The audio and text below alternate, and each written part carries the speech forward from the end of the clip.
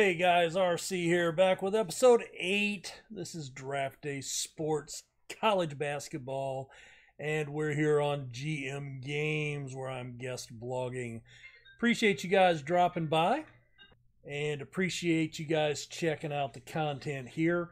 All right, let's get into it. So as I said last episode, I usually record 2 episodes right back to back, and then those go up the following week. So last episode I mentioned, leave some comments. We're going to try a little bit of a different format. I have already simmed ahead. You can see we are here in game January 15th, but we are actually on February 16th. I've already simmed all the games. I have not looked at the results. You and I don't know the outcomes just yet. But let's find out together, shall we? Let me know, because I do, when I was going day to day or game to game, I was pausing it between or editing out the pauses between box scores, but figured we'd try this. Let me know what you guys think.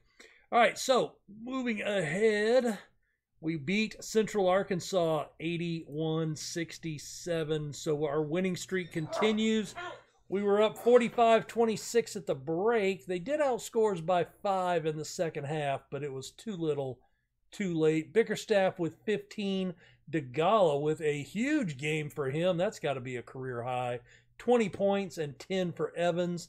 Nobody in double digits off the bench, but Harris and Powell, the normal dynamic duo off the bench, did combine for 15 points and 3 boards.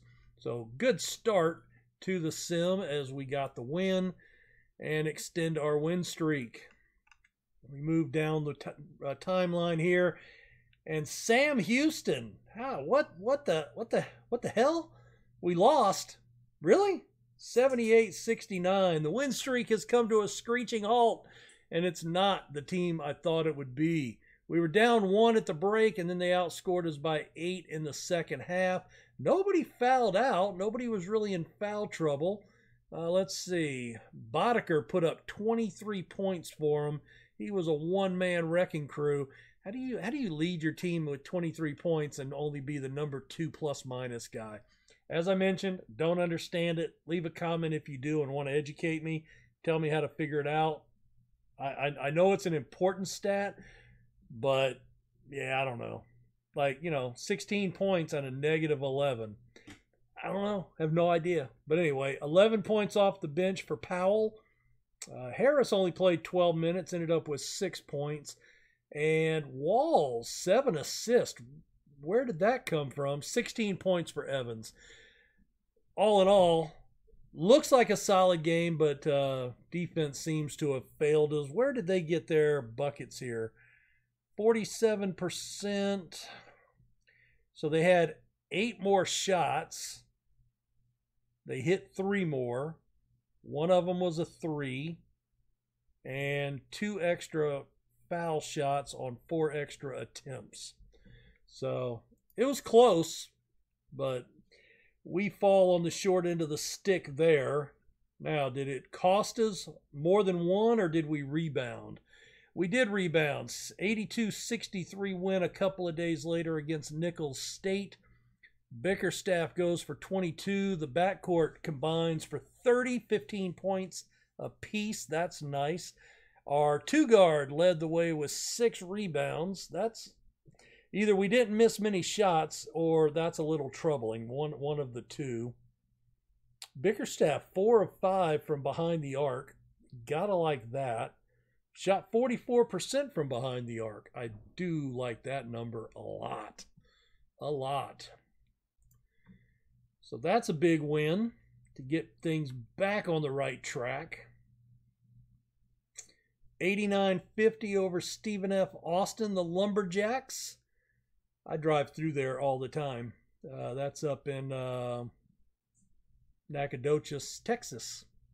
I go up there every few weeks. With my job. Oh, got a call today. We are back 5 days a week.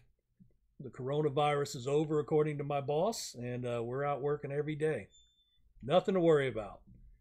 Bachman, 21 points. Walls, a 21-point game. A plus 40. I don't know that I've ever seen a plus minus that high. That's That's pretty strong. 11 boards with 8 points for DeGala. And Jeffries, an unusual appearance on the scoring chart with 10 points. Did we have only... See, he gets a plus 20 and he only scored 2 and had 2 boards. I don't get it. I don't get it. Oh, well. But we got the win by 39. I'll be happy. I will be happy. A 4-point win over McNeese. Now, this was the game I was looking forward to because I was like, you know, they only had 1 loss. They were 1 game behind us in the loss column. And that was the one I was worried about. So we pull that out by 4. They led by 6 at the break, and we outscored them by 10 to steal the win down the stretch. 13 for Bickerstaff, a dozen for DeGala, Bachman with 11. They combined for 19 boards in the front court, 11 boards from the back court, and 17 points for that duo. So that's nice. And we were going to go through, I think that was it today, right? No, we're only February 1st. We got a couple of weeks left. Let's see. 78-62 over Central Arkansas. So there's another victory. 15 points for Walls. 11 for Bickerstaff and Evans. Harris picks up 9 off the bench. Shooting almost 40% from three-point range. That's strong. We're not taking a lot of shots, but we're making them count. That is very good news. 66-49 over Incarnate Word. Bickerstaff with 21 and 9 boards. 10 and 10. Bachman gets a double-double. I think his first of the season. And DeGala gets 10 points as well. 11 points off the bench for Daniels. Got to like that. And again, almost 42% from three-point range. You're going to win a lot of games if you shoot 40%. Even if you don't take a lot. Maybe we ought to be taking more. Something to consider. Something for us to consider. Sam Houston. Oh, Sam Houston lost there. We didn't play. And I always seem to play down to my opponent's level. 10-point loss to Abilene Christian.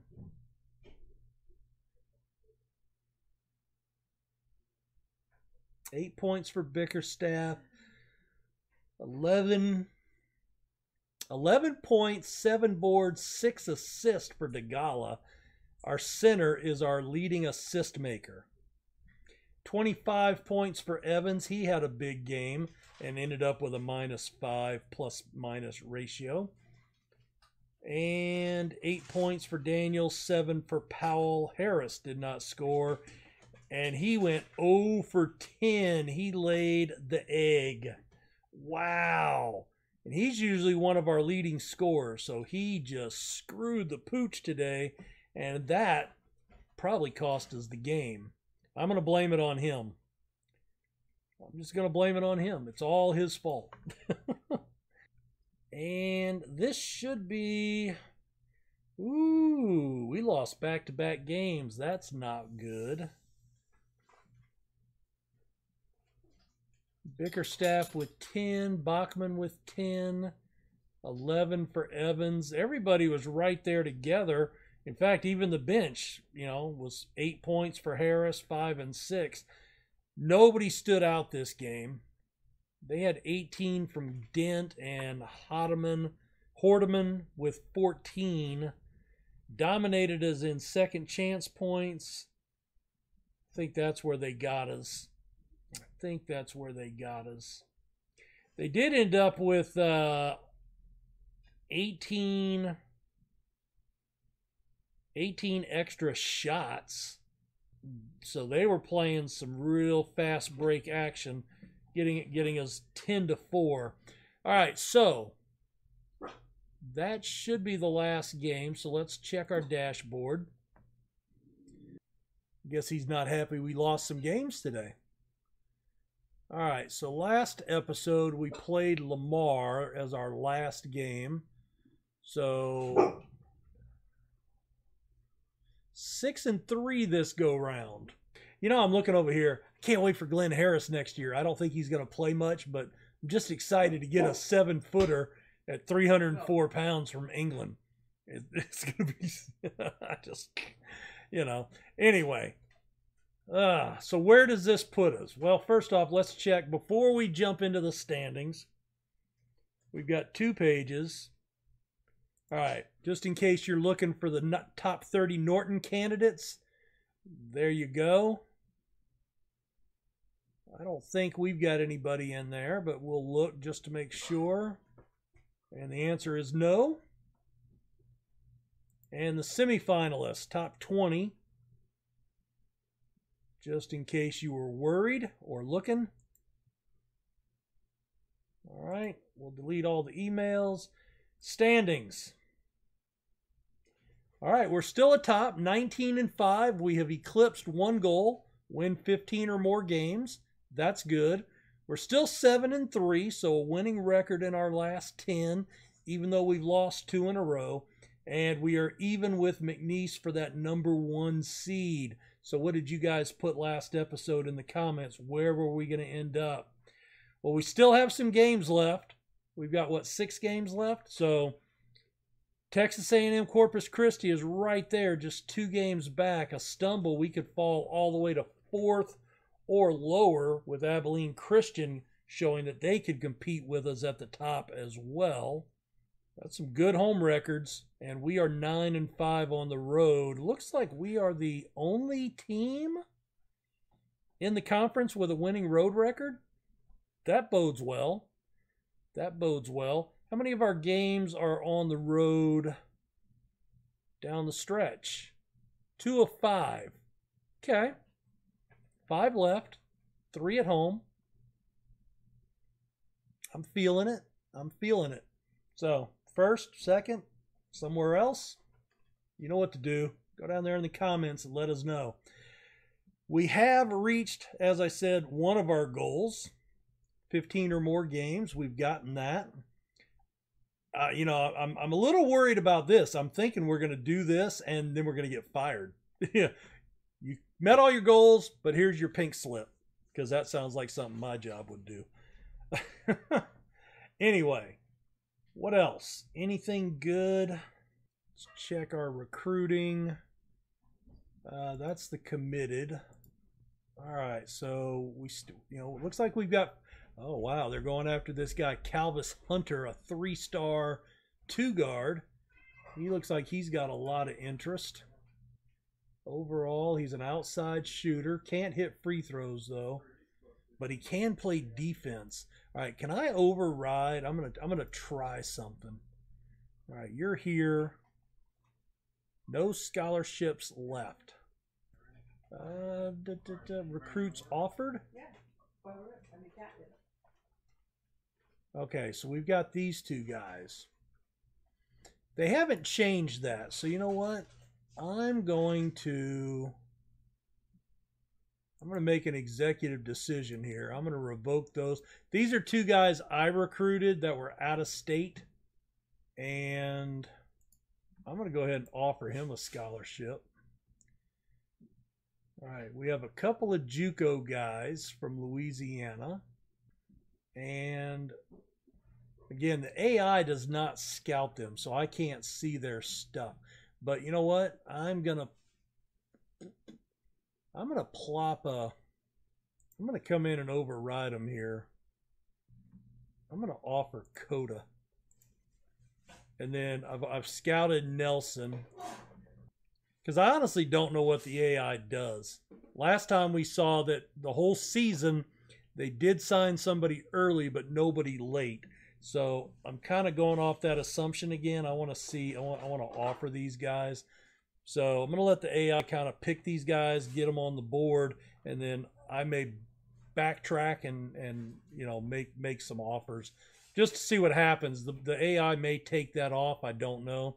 All right, well, we'll call that an episode. I think we're doing really well. And the 2 losses probably going to keep us from getting any notice in the polls. Creighton at 18-7. So yeah, we're right in that ballpark. So we're not going to be over some of these higher up clubs. But that is okay. I'm really happy. Another good season shaping up for us. 19-5. 12-3 in the conference. So next episode, which should be the end of the season, we will finish up conference play, and then we will look at the conference tournament. And then depending on how long that takes, then we'll either finish out the season with the NCAA tournament as well, or that may carry over into the following episode to end this season, and then we'll see where we're at. So we stayed 2 seasons at Navy. I felt at that point I wasn't hitting any of the goals and that we were going to set ourselves up for failure. I think we've made a good decision to jump here, start building up our reputation, and setting up for the future. Right now we have officially climbed over the 500 mark this episode as a coach with 62 wins and 54 losses. And we have an average reputation. So things are looking good there. 3 years left on the contract here in Natchitoches, Louisiana. And we will see you guys next episode. Don't forget, if you like what's going on, check out the other series going on with the other guest vloggers. They've got a Draft Day Sports Pro Basketball. I think they've got 2 of those going on, if I remember correctly, just from what I've seen. But they've got quite a few things going on. And then, give them a like, subscribe to the channel, and then do me a favor, if you like what I'm doing with the college basketball, jump over to my channel and give me a subscription and a follow over there. I'm doing Football Manager, currently doing Starters Order 7, which is a horse racing sim, and I am getting ready to start putting up some Planet Base Let's Play. Guys, we'll see you next episode. Have a good one. Thanks so much. Take care. Bye.